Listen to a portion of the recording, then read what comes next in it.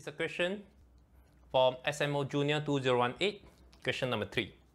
It is a geometry question. So given that the ABCD is a trapezium, where the angle B and C are 90 degrees, AB equals to BC, and AE equals to AD.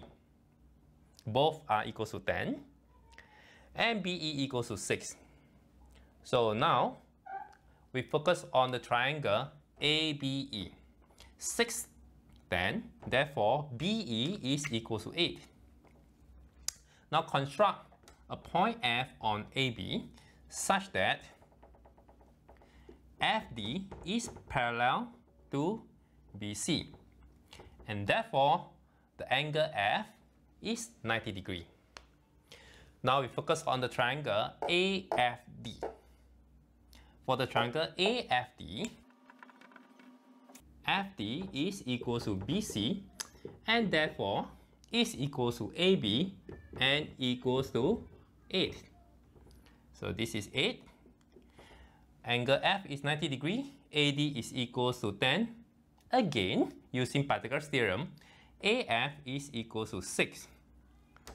So AF equals to 6 and AB equals to 8, and therefore BF is equals to 2. So BF equals to 2, given that BC is equals to AB equals to 8, and therefore this is equals to 2. We focus on the right angle triangle DCE.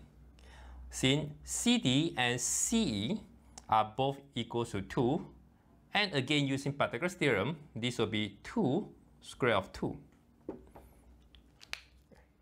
And we are done.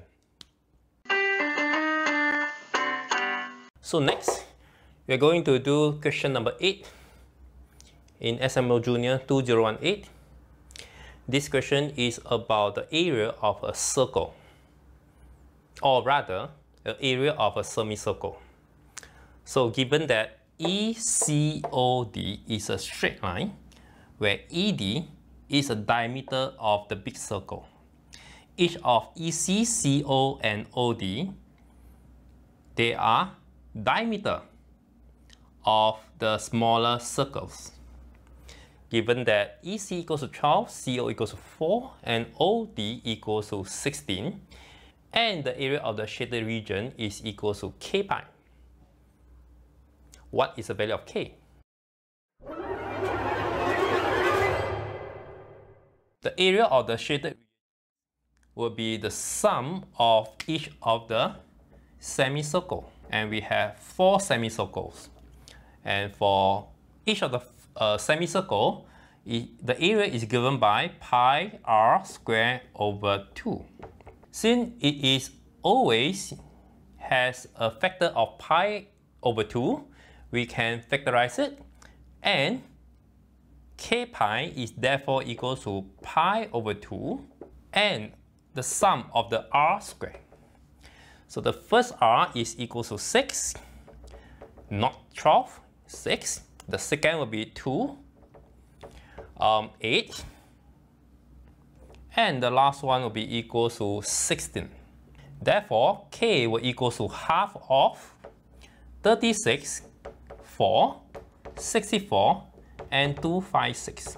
So we have 100 and 260. So it is 360, and half of it, it will be equal to 180. Therefore, K is 180. And we are done.